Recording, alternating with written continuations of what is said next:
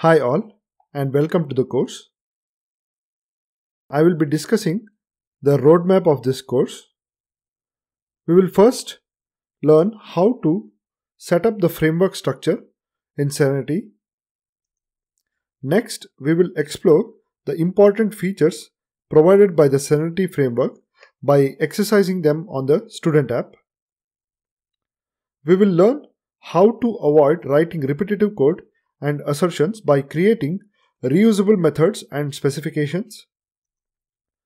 We will learn how easy it is to build a data-driven test model by using the out-of-the-box features provided in the Serenity framework. We will also execute tests faster by learning about features provided by the Serenity framework and the Maven failsafe plugin.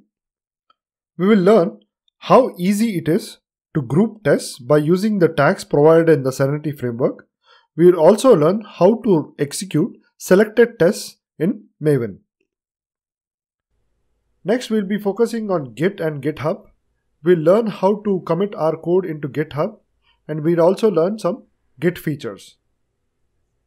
And finally, we will learn how to integrate the source code in GitHub with Jenkins, and we'll learn how to build a continuous integration system. This is a brief overview of this course. Now let's get started with the course.